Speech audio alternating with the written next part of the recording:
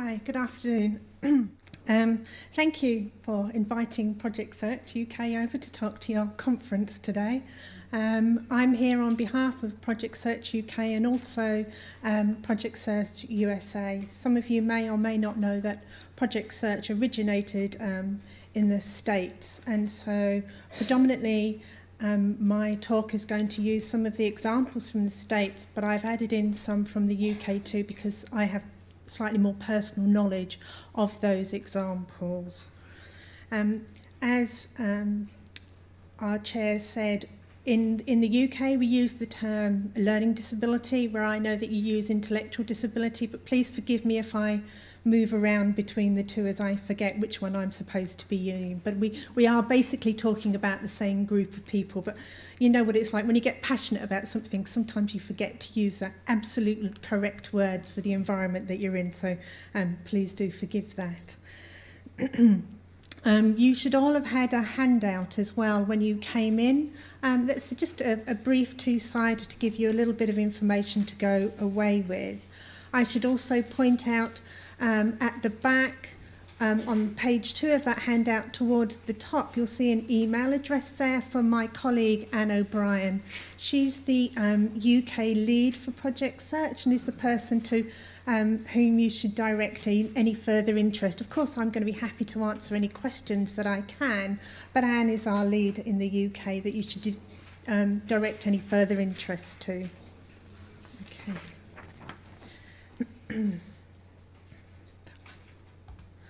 Okay. Project Search began in Cincinnati Children's Hospital in the USA by a lady called Erin Riley. She's a nurse by background, and she was head of accident and emergency services. She noticed that there was a lot of high turnover in some of the entry-level posts. And coincident with that, she also realised that the hospital, who provided a lot of services to children and young people with intellectual disability, actually had none of those people represented on the staff group. I should also apologise for peering at you over my glasses, but if I do that, you also go into horrible disfocus. So sorry if I look a bit schoolmarmish, but I need to do both. As I was saying, she noticed that they had nobody on the staff team who represented a large number of the people who used their service, and she felt that with the entry-level jobs needing to represent their client group, then perhaps there was something they could do to fix both of those problems. And she didn't know anybody at the time with an intellectual disability, so she went to her local service, her local school, and that's how Project Search was born, really. And it was born in 1996, so it has been going for some time in the States. And it currently has 200 project searches across 40 states. It also has Project Search in Canada, Australia, and in the UK over the last 3 years. We're in our 3rd year at the moment. This is a key phrase for those of us who work within Project Search, which is about, you know, everyone with a disability should have a right of to choose a path toward education and employment. And while freedom of choice is a given, the right to work is earned. And earning the right to work is very much dependent upon the young person's preparation to move into the work site. If you've got an intellectual disability, then you're probably going to need more than sometimes the average person. You're going to need those people who are responsible for providing you with an opportunity to work, preparing for you to work together more. And partnership is the key to success within Project Search. So this is very much what it looks like.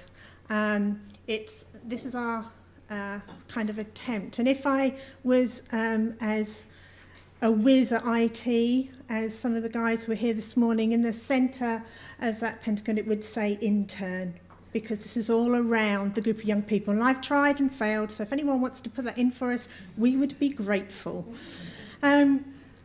Project Search is very much a partnership, and it's led by the business that we're in.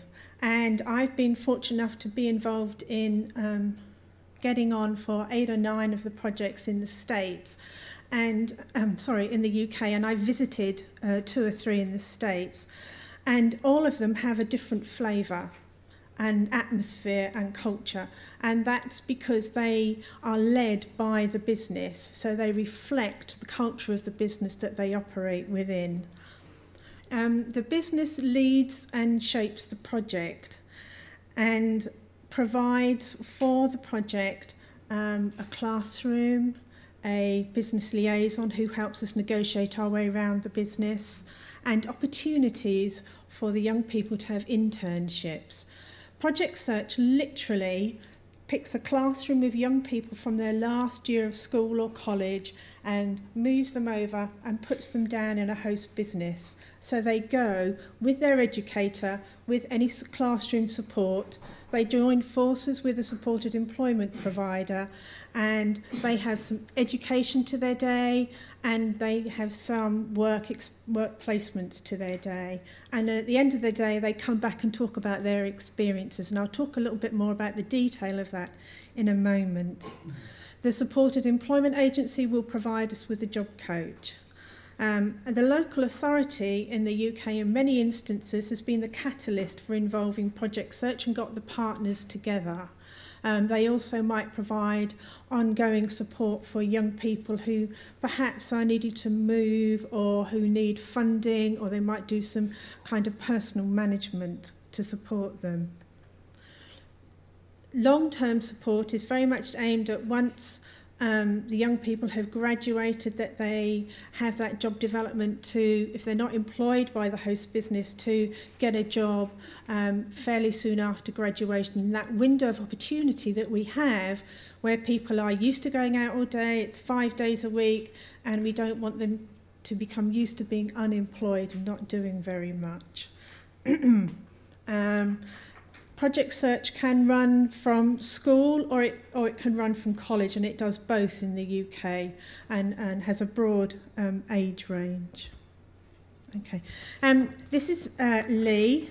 Lee is a successful graduate of Project Search in the UK. He is someone who has a fairly low level of literacy and numeracy. He's much more practice orientated, if you like. He's not someone who's going to be enabled to work in administration because of his literacy limitations.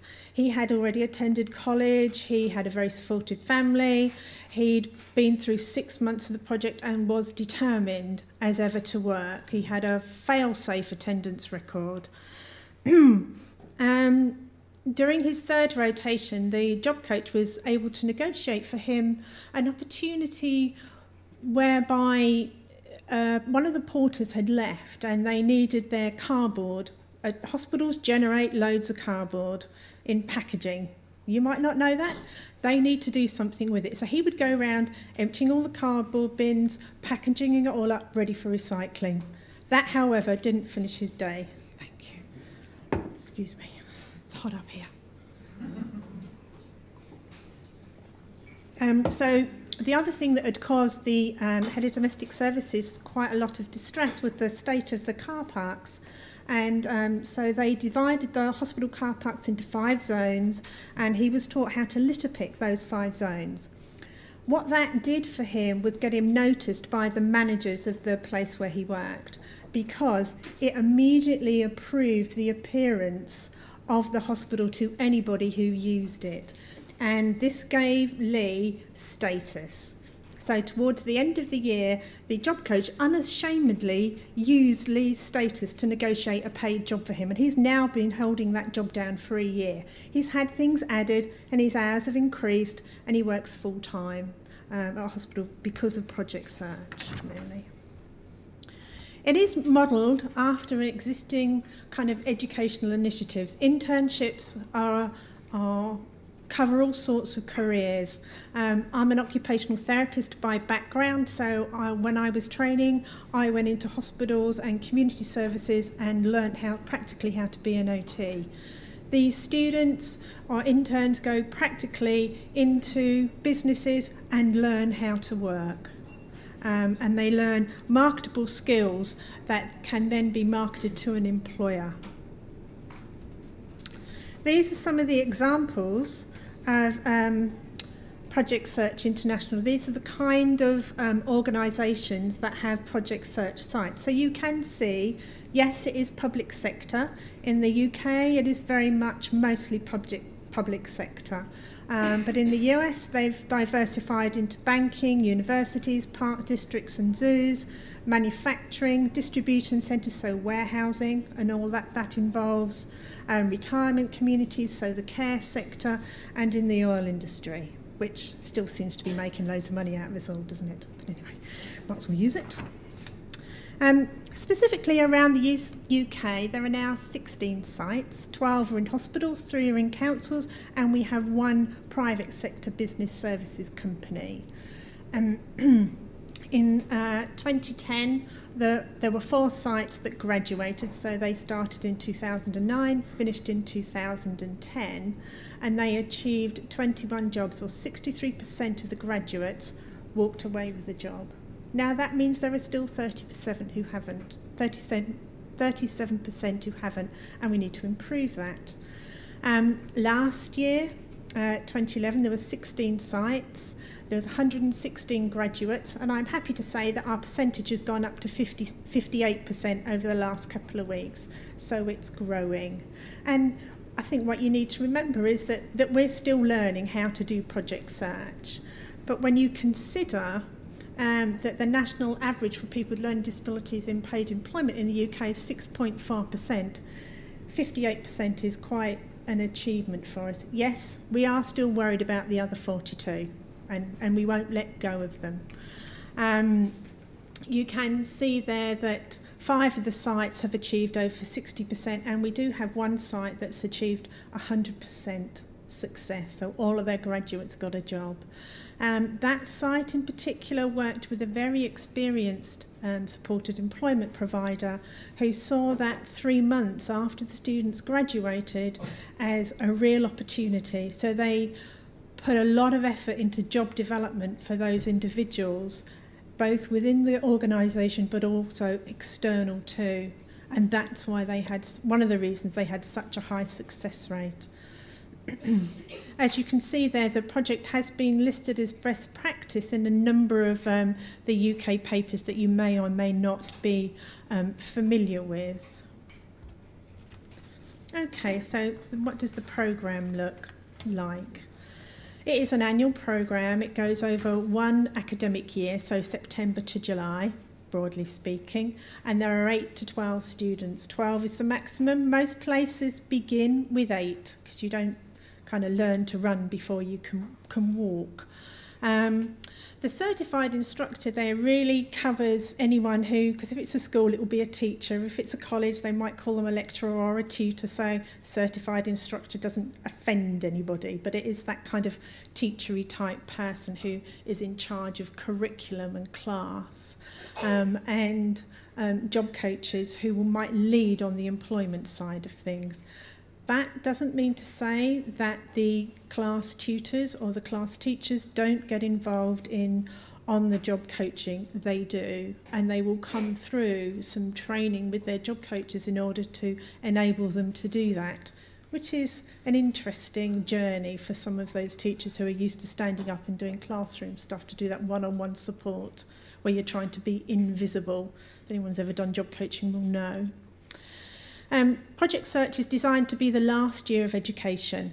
It should be where people finish their education and move into employment. It's a transition year. It's not just a year you go and do to see whether you like work or not and then go back to college.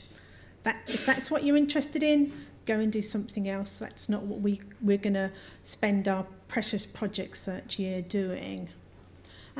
During that year, the interns will have 3 rotations, so they'll have 3 separate work placements within the same host business. So you can see that the businesses need to be large enough in order to provide that sort of opportunity for people. And always the outcome is employment, and paid employment and full-time if at all possible, please. Okay. These are eligibility guidelines. They do vary from project to project, but generally speaking, young people are between 17 and 24 years old, that they might have some of the appropriate skills for the business, or they have the potential to develop those skills, so hygiene, social skills, communication, that type of stuff. And that people do have the ability to take direction and change behaviour and learn how to work. Project Search isn't for every young person with an intellectual disability. You know, it's not the panacea to all ills, but it really works for a number of young people with learning disabilities. We do ask that people have a willingness to access public transport to get them to work and back, and that's about growing up and maturing and becoming independent. If you work in the... Do you know what a CRB check is? That's kind of our check to say that you haven't, got some kind of criminal history, so therefore you can work with the public. In the UK, to work with vulnerable people, you need to have an enhanced CRB to demonstrate that you're not a risk to the people you might be with. Obviously, that's going to be important for people working in hospitals and councils. But however, people do not have to meet higher level academic requirements, as we saw with Lee. It's important that can't be stressed enough. This is a practice-based learning programme. Just a little bit about the research about what works for people with intellectual disabilities moving into employment and what Project Search offers. It teaches the young people how to solve problems and to use initiative. And isn't that what you see a lot when you're looking for people to work? They want people to solve their own problems, take initiative, and work well together. It will promote adult rather than immature thinking processes, you know, working for the team, not working for myself. It will promote teamwork, and by that we mean proper teamwork, where people ask each other how things are going and working together towards the common goal. And also, work-based learning promotes social relationships and appropriate social relationships at work, and the difference between being friendly with a colleague and being a friend, and the split therein, which is sometimes a learning curve for some of the young people that we've worked with. The project interns will average 800 to 900 hours in a year. So that gives them a lot of experience in the workplace. The internships are the corner of Project Search. They're the elements that teach the young people marketable skills. They will complete 4 to 5 hours a day, 800 to 900 hours a year, and that gives a lot of opportunity for them to layer on skills. The idea of Project Search is that you just build and build and build your skills as far as you can go, so that you have the most opportunity to be competitive in the labour market at the end of the year. Each rotation lasts around 10 to 12 weeks, and they generally follow kind of terms, so that's why they vary, because Easter moves around, doesn't it, and stuff like that. Anyway, and they are flexible. They are supernumerary to the staff number. They shouldn't be instead of or replace a staff member. They should be supernumerary to that staff member. But a department does need to have enough work to keep the student busy. Where there have been any difficulty in internships is where managers of departments have underestimated people's ability, where they've taken what they think your average employee can do and chopped it in half and then given that to the intern, and so of course by lunchtime they're twiddling their thumbs and kind of what do we do now, and of course that's when you get issues. So we do say to people, no, just give us what you would expect anyone to do when they start work. Because it is different, our turnover and our productivity is different when we start work to when we have been in work for a while.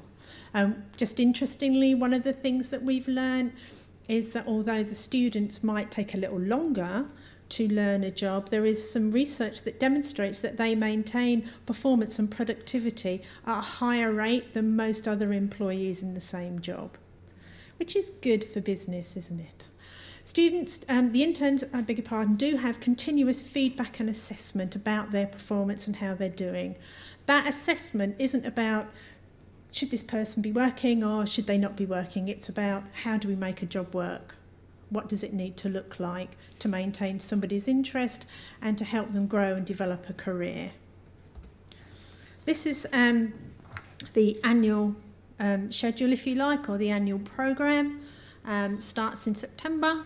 The young people have 2-week induction, both into kind of the academic side of Project Search or the learning side, and into the business that they're going to be working in. So what are the business priorities? What's health and safety? What does manual handling look like? And some of that is taken from the mainstream, what happens for anyone else, and then just perhaps broken down and gone through more than once and in a couple of different ways, so we know that it really sticks with people. Confidentiality in hospitals is a big one, for instance, so they might go through that a couple of times.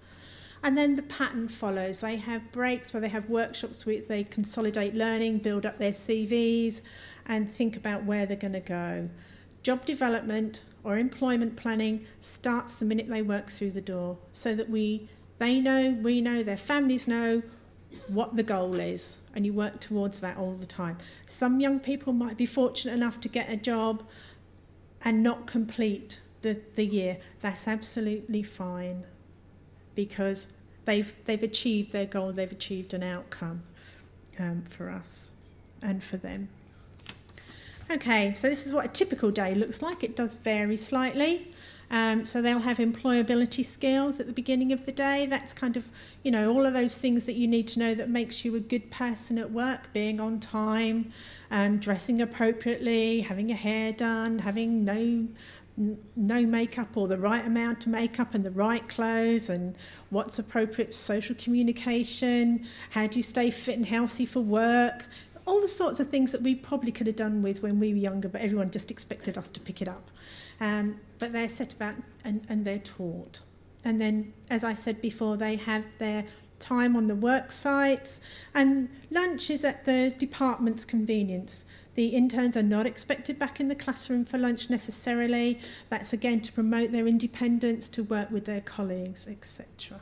And then they come back and they all keep a learning log or a journal about their experiences and what went on during the day and how did that reflect what they learnt in the morning, and put it into practice, all to help make this learning to work a very concrete experience for people, because that's what people with intellectual disabilities need on the whole.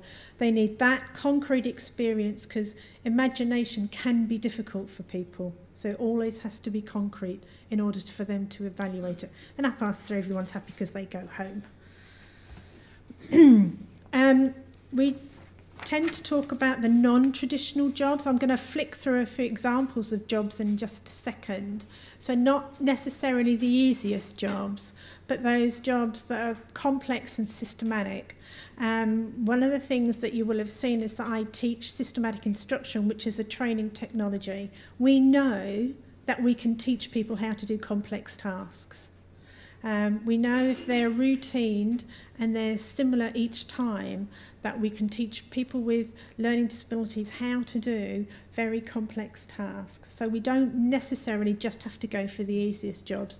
And sometimes things that look difficult are easier to teach. A piece of complex kind of manufacturing and putting something together would be much easier to teach somebody than how to clean this room.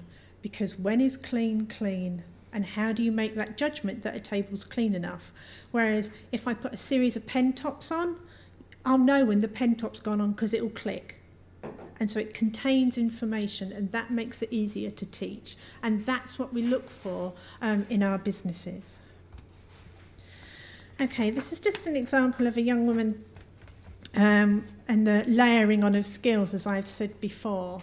So in the Vice President's office, so the focus was on developing her phone skills in the first rotation. Then on the second rotation, a focus on computer skills. On the third rotation, going to be a receptionist, and then finally being hired as a receptionist, where she used all those skills that she'd gained through the year. So it's this layering it up as people go through their year, rather than necessarily chopping and changing. That doesn't mean to say that that doesn't happen if people made perhaps an incorrect judgment or not a very good choice in the first one. You wouldn't keep going layering those skills when it's obviously a topic that people don't enjoy working at. You would change.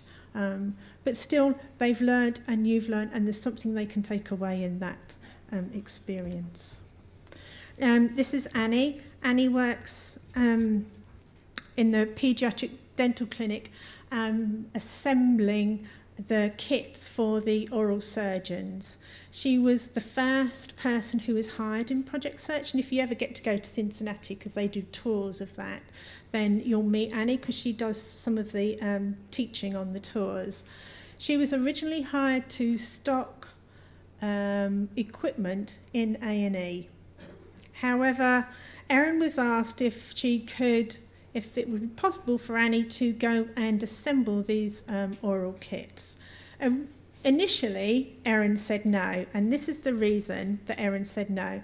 You might not be able to see from the back, but it has dial locks to get into your locker, which Annie couldn't use. So Erin said, well, if she can't get into a locker, how can she possibly assemble kits for oral surgeons? Then, of course, she went home, laid in bed, thought about it. It's a bit like, who is she to say that Annie couldn't do that because she couldn't operate her locker? They also changed the locker system and just made them open like car locks, which was easier for everybody, of course.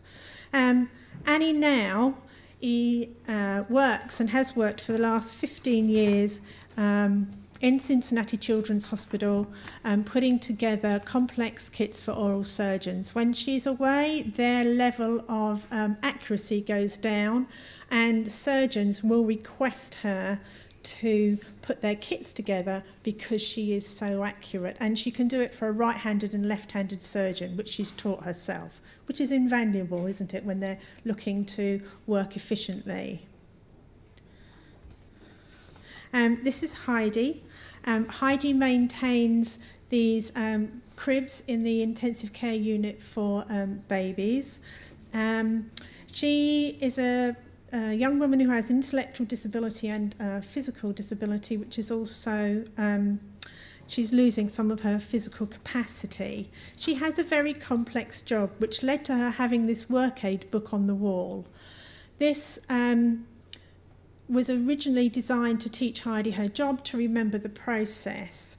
However, she's now one of the top trainers in maintaining these isolettes in the US, and people will fly to Cincinnati to have her teach them how to maintain these isolettes, and this has now become her training aid for other people.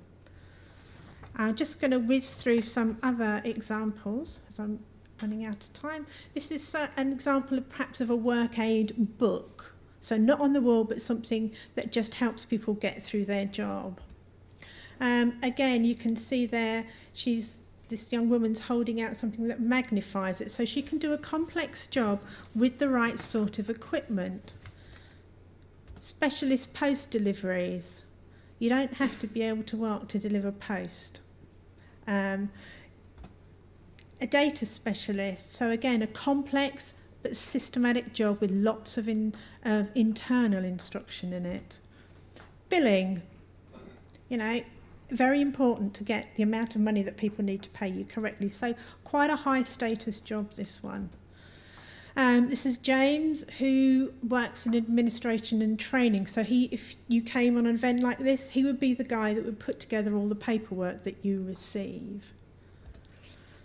Service centre technician, so again receiving and then putting out the equipment within part of the service centres, which is where you go to pick up all your supplies for your department. And again, same with the part of the same process. Education and training technicians and administration. Grounds maintenance, so lots of different opportunities for people to learn very different skills. And even if people don't get hired by the business, because I understand that you have a moratorium within the UK, also hiring within the public sector is less than it used to be, but can be an invaluable training ground for those areas that are still hiring young people into work. And if we don't, we'll lose a generation of young people with intellectual disabilities. Cafeteria, again, whilst it seems a very traditional job for people with intellectual disabilities, and the focus of Project Search is on the non-traditional jobs, if somebody wants to do it, then we'll give them that opportunity. The outcomes are full-time employment, prevailing wage paid by the employers with the usual benefits, which can lead to full community inclusion. So this is your route to citizenship. You know, you make friends, you become part of. That's how a lot of us make new relationships when we go to a different part of a country, or indeed, as I have, to a different country. A lot of it comes through work. I'm just quickly going to run to this. Is this all right, Marion, if I go over by a few minutes? I know. Thank you. I won't talk for the rest. So sorry, I'm so sorry. I just thought you might be interested to know why is training and hiring people with disabilities important to business. First of all, in the UK, there's a law that says you ought to. You may have heard of our Prime Minister's idea of a big society.